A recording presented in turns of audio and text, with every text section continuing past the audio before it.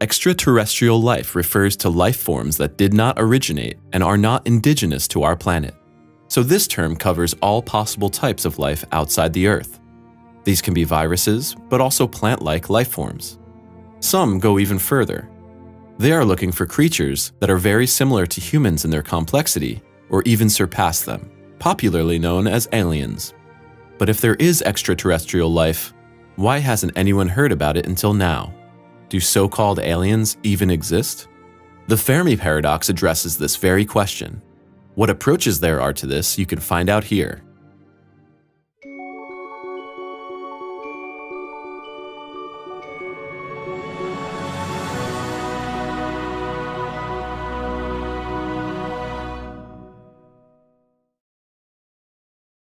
The Fermi Paradox represents a thought of the physicist Enrico Fermi from 1950.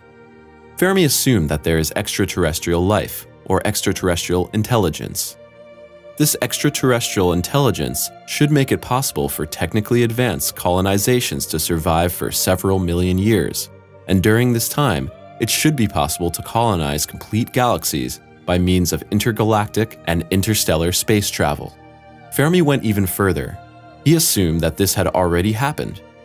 Nevertheless, the search for extraterrestrials has been unsuccessful so far, which was paradoxical for the scientist. Therefore, he questioned his observations and assumptions, which led to the Fermi Paradox. Since the universe is already very old and has many stars, there should be life beyond the Earth, unless the origin of life on our Earth is an unusual process. This is also called the rare Earth hypothesis. It is assumed that the Earth does not have a unique position in our solar system, and that there are other technical civilizations in our galaxy. Although the galaxy has a width of about 100,000 light-years, a sublight drive would need up to 10 million years for such a distance, so that one can conclude that the age of the galaxy is about 10 billion years. If there is a civilization in the Milky Way that is capable of interstellar colonization, then the whole galaxy could be completely colonized. And that only in a few million years. But the Milky Way is much older than the at least 20 years that would be necessary for it. Therefore, extraterrestrial life should exist somewhere in the neighborhood of the Earth. But up to today, no proof for extraterrestrial life could be found. So, the paradox in a nutshell, if extraterrestrials do exist, why aren't they here? The Drake equation. The Drake equation is closely related to the Fermi Paradox.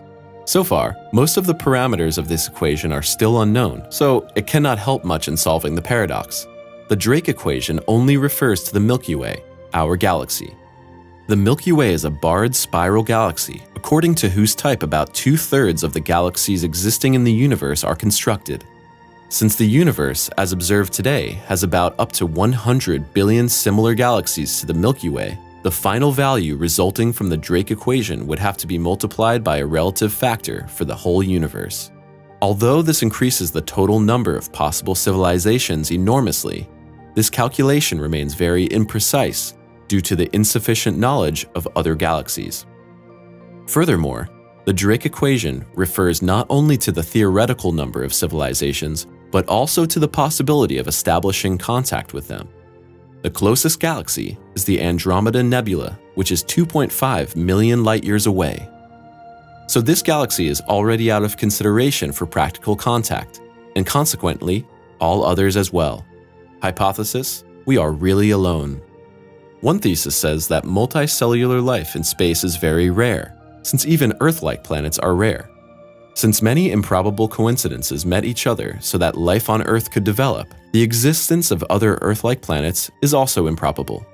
These coincidences include the existence of the Moon and the position of the Earth in the solar system, which ensures a life-friendly temperature for the Earth.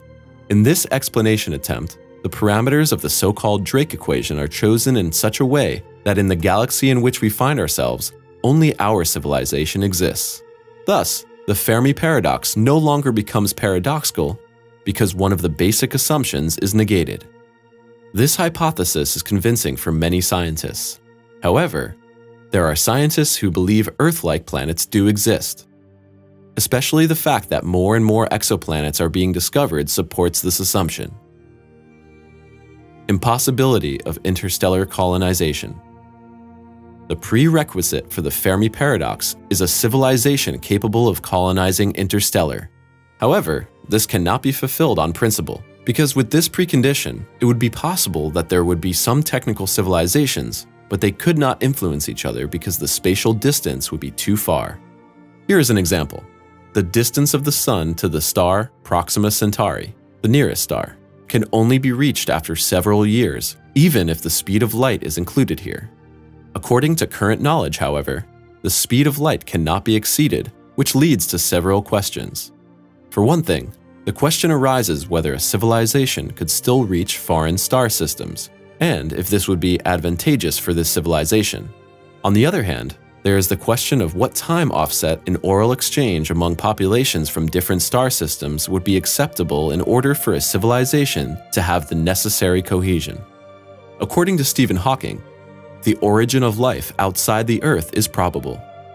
He also believes that human-like intelligence is possible. However, he assumes that this intelligence will eventually reach a limit and become unstable so that these organisms will unintentionally extinguish themselves. This could be triggered, for example, by genetically manipulated viruses, nuclear wars, or a greenhouse effect that can no longer be controlled. Berserker theory and dark forest theory.